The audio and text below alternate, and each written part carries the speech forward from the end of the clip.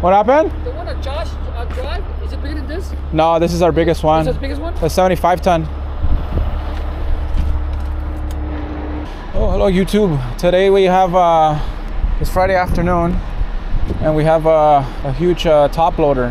What it does is it picks up these containers and places them top of any type of flatbed trailer. This unit weighs approximately 165,000 pounds, so it's a heavy beast. And obviously it's up into a hole, so I need to pretty much see if I can winch it out. Obviously the unit still drives, so we're gonna utilize its pushing power. I'm just gonna help it a little bit. Okay. That shouldn't be too bad.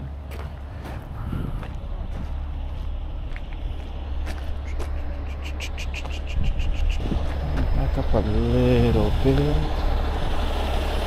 Just a little bit. Little bit. Little bit. Little bit.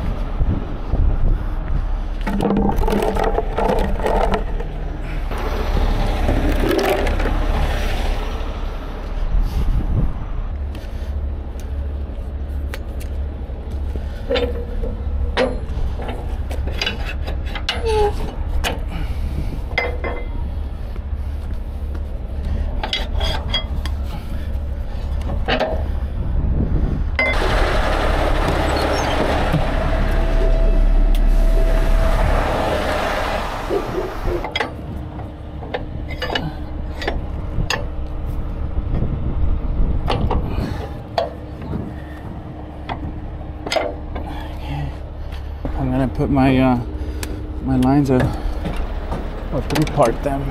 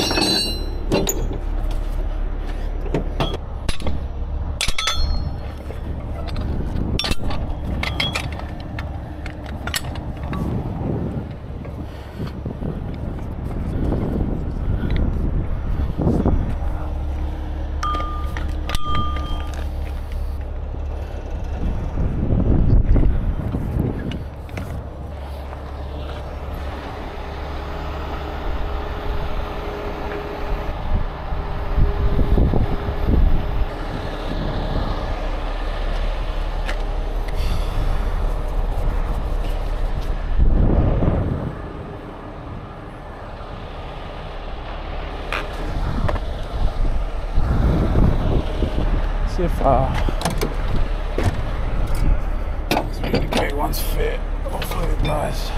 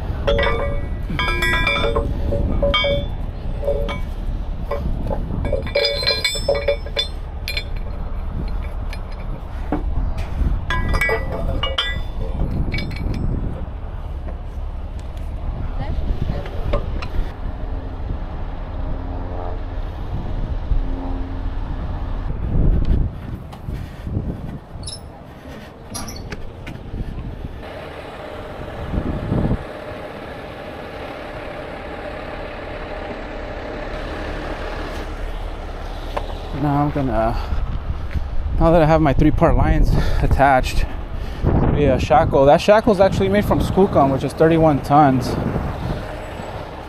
62,000 on each one, so more than enough. I have a master link plus my 3-part line on each side. So next I'll be attaching some chains at the bottom.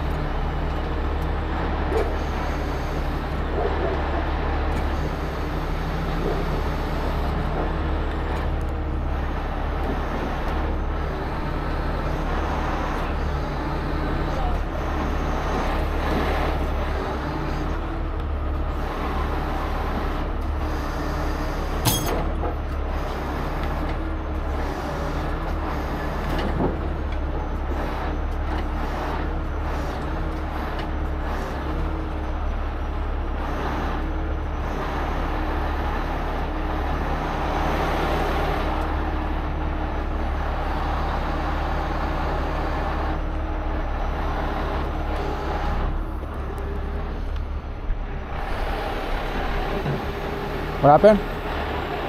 I can't hear you. It's not budging? Oh, it's heavy.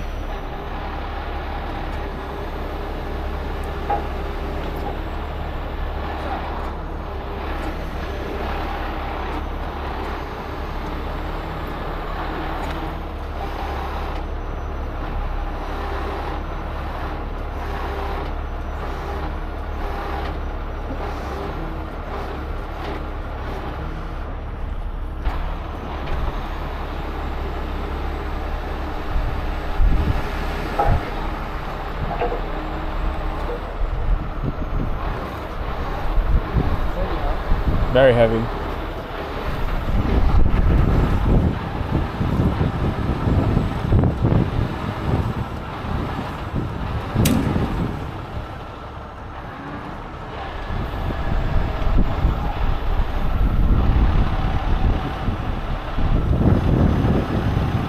There it is. Slid.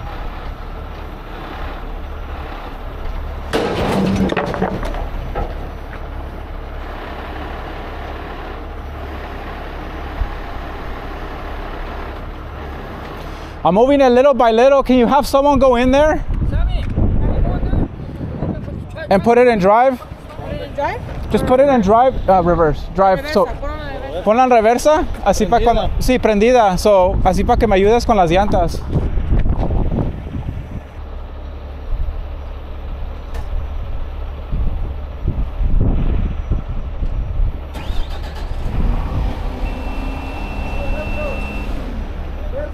Reversa. Y baja la pluma poquito.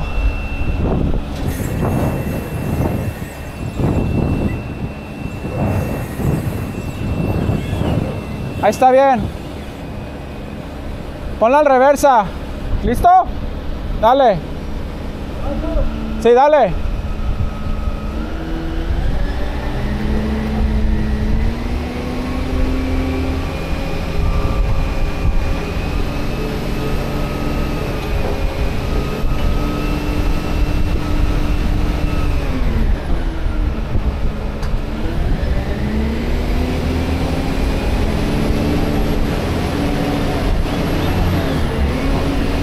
Espérate.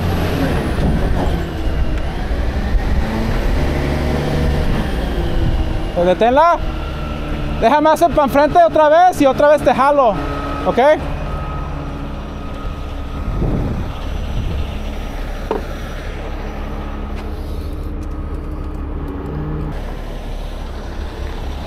So now I just have to move it forward.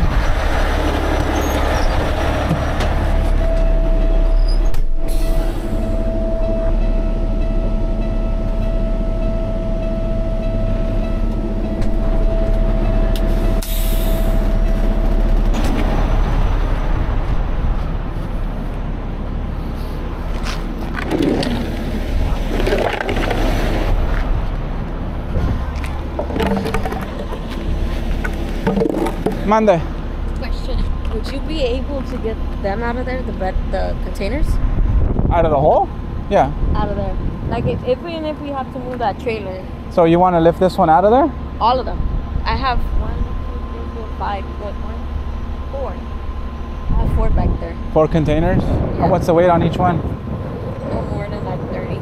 30? What do you want me to do? Swing them around or? Swing them around just to get them out. You have to be recording all the time, huh? Yeah. Oh, that's cool. Right. Well, let me take them out and then let me see the footing because I need to check the footing first. Okay. Okay. Okay. Let me know. Okay.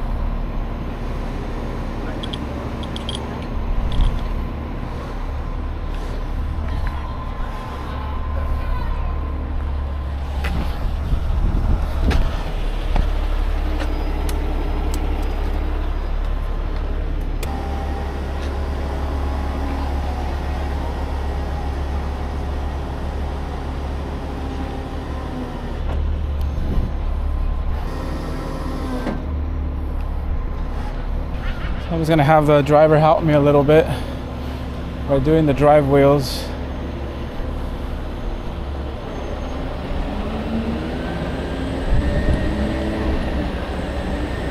There you go. Espérate.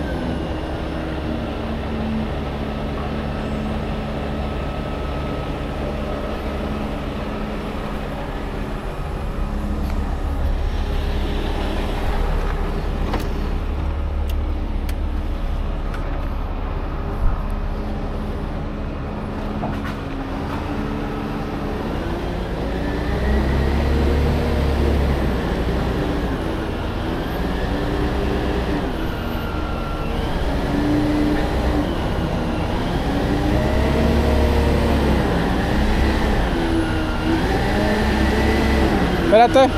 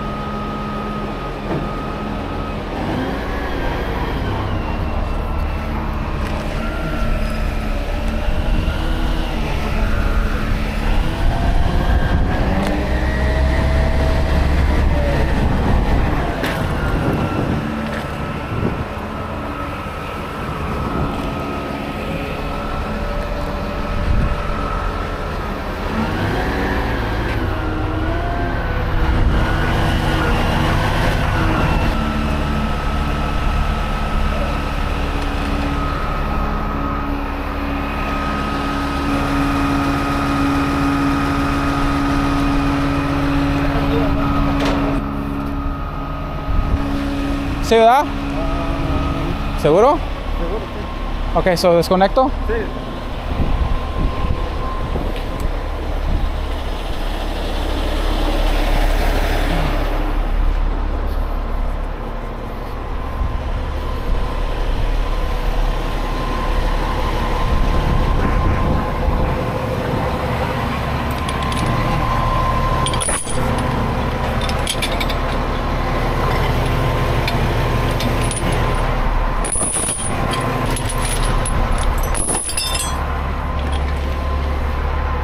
Ya, dale.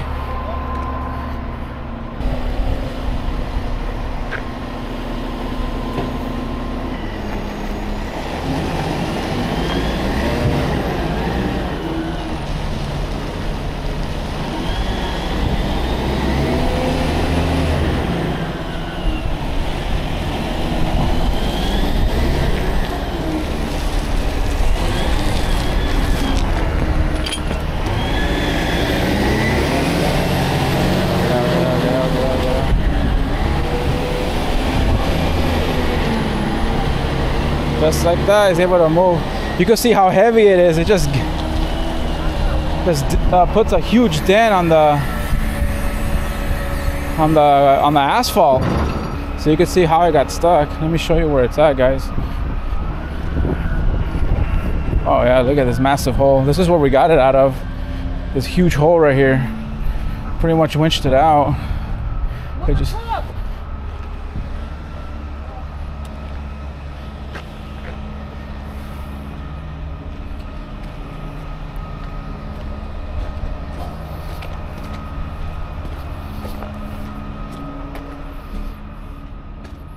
One, two, three, four. Oh man. Oh wow, like you can see how they were trying to remove some of these containers, and look at huge hole that this thing just gouges. Holy.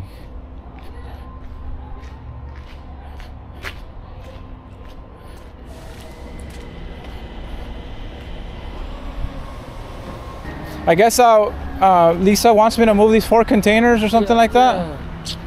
Yeah, it'll probably be easier if we move these containers. That way I'm not on top of the both of these. Yeah, if we can. Do you know the approximate weight of each one? They're like 30,000 pounds. Each one? Okay, yeah. That's fine. Some is lighter. Some is like maybe like 20,000 pounds, 15,000 pounds. Okay. These are these 40 footers, right? 40 footers. 40 footers. So how you gonna pick them up? Like from the truck will be right here, and you gotta swing. I don't know how to do that. Yeah. What are you gonna place them on? I'll put a flatbed on it and put a flatbed for me. I can roll it back there. Okay. You know what I'm talking about? Yeah. And then how are you gonna get them off the flatbed? I'm gonna use this top handle on Monday. Okay. That's fine. Oh, so are you gonna put one flatbed here and then?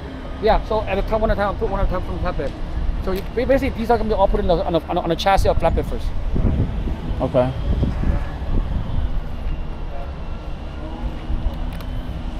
Can you guys get through with a truck?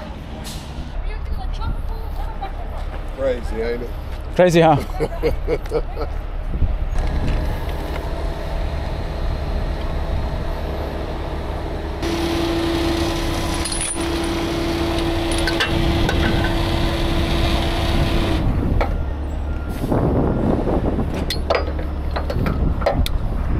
Gracias, maestro. Igualmente. Cuídese. Igual.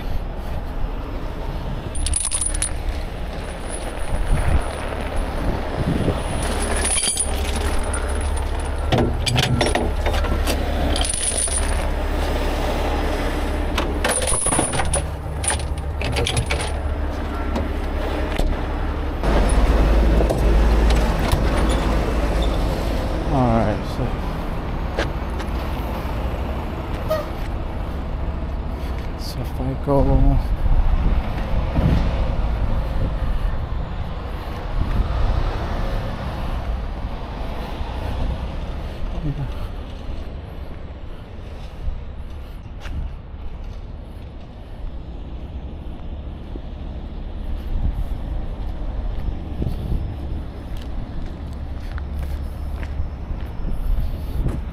Your flatbed's gonna come right now? Yeah, we are Dante gonna use that. So where you want to put the flatbed at? Well, this one first, because it's like this. I'll come around this way. I'll sky it, and then your guy could back up diagonally here. The flatbed? Yeah. So like coming from there, yeah. That way I don't, because if we go over, but maybe you want to move the flatbed over here like this. No, okay. Diagonally. So he'll come from that way like this. Okay. So I'll come around that way, edge over from that side, pick it up, and then the container's gonna pretty much be at a 45 and yeah, pretty much parallel with my truck. And then your guy just goes right under. And then the next one, I'll back up to that one, sky it, and then swing it around, and he could back up straight this way. Okay?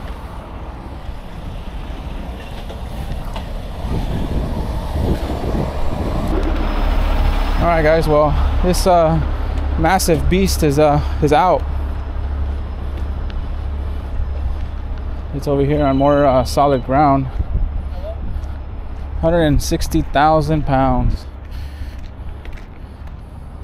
and that's it. Pretty much winched it out with big flipper.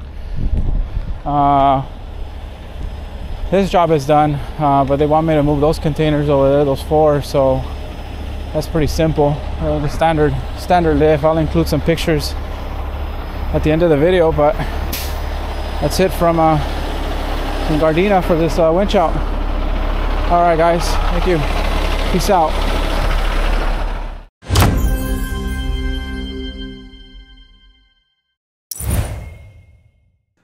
Hey everyone, and welcome back to another edition of Josh's Breakdown. Now, first off the bat, I want to mention something. A lot of people in the comments in the last few videos, the Amazon one I did, and that rollover at, hey, you said 300 to 400, you didn't say 1,000. That guy, a lot of people have been saying, what job was Alex on that he 3-parted his lines and he left them like that? It was this job. I'm on a huge backlog of videos from when I was out on paternity leave, so I'm catching up, and this was one of those jobs. It was before those 2 jobs. Alex had 3-parted his lines, and then the next day the Amazon one, and right after that the guy smashed out to that rollover. So we've been crazy slammed. It's a good thing for us and good thing for the viewers. You guys get content. But yeah, this is it. So these top handlers, if you guys are familiar, they're dumb heavy, very, very, very heavy. They have to be able to lift 40, 50, 60,000 pound containers with ease and raise them up and drive around with them. The thing is though, and I've done quite a few of these. In fact, I posted a YouTube video where 2 rotators, it was Flipper and myself, had a winch one out that was stuck and dead in the water. They're so heavy that these grounds, these container places by these forklifts, oftentimes their asphalt isn't rated for this stuff. So you got the huge weight of these forklifts is bad enough as it is, and then you got the container on it.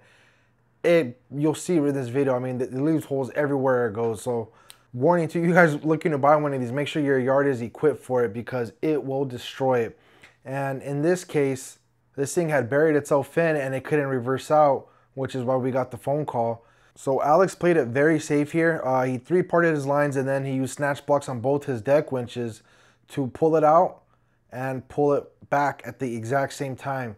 And as you'll see the part where I mentioned with the outrigger, it slipped and I focused in on that. Or you know what, I can bring it up here. This part.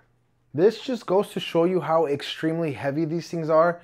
When this thing goes blah and pops out, that's taken into effect after Alex even put his outrigger spades down and into the ground to prevent it from sliding back, and it still did that. So normally these are always a 2-rotator job, but we were slammed that day, so Alex had to do it solo, which is why plan B was to have the driver jump in it, start it, and control the wheels at the exact same time as he's winching.